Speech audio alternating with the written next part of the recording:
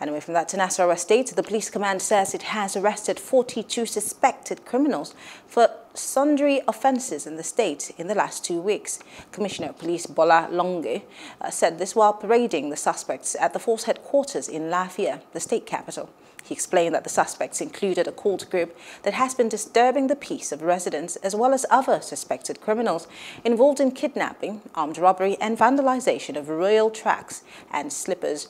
CP Bola Longe said that they had been on a watch list of the police because of the atrocities they had been committing in the state. Police Command deployed undercover police operatives around all banks in the state.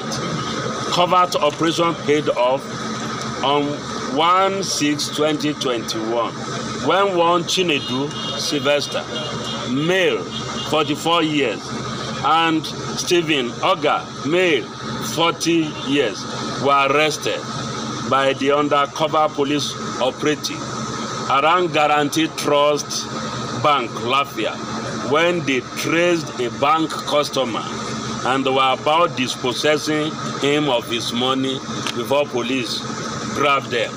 And we have interrogated them. They have confessed the criminal acts they have committed.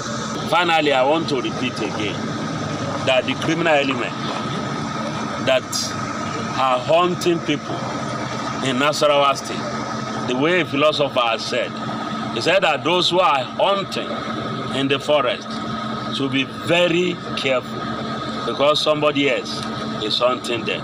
So we are hunting the criminal element and we will get them. We will fumigate them out of Nasarawa State.